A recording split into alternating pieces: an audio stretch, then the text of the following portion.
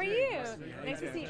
I had a chance to meet your brother today, but I didn't have a chance to meet you, Toby, and I loved you in the film. So tell me, what kind of pointers did your big brother give you in this film? I don't know. We because we could rehearse together. I suppose we spent hours in the living room rehearsing.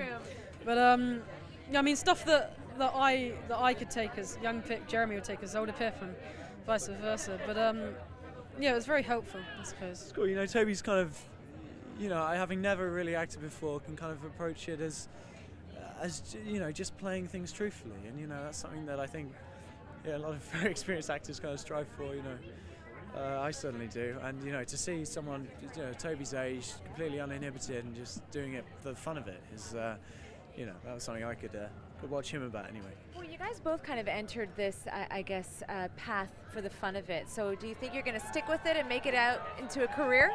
I think I'm going to see how this one goes, and then then maybe yeah, see how my friends take it. Remember, he's 13, so he's acting against Voldemort, Beatrix, and Hagrid. You know, this is a little bit intimidating. So yeah, but he did great. He did really great.